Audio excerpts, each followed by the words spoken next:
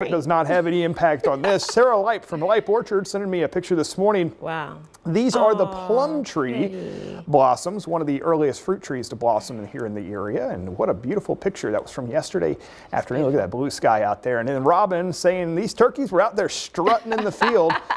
I love a good turkey strut. It is that time Can't of beat year. that. We appreciate all those viewer photos. Submit those online, WSILTV.com, or on the Storm Track 3 app. All right. Well, I appreciate that, Nick. Those are pretty good pictures today. Thank you so much.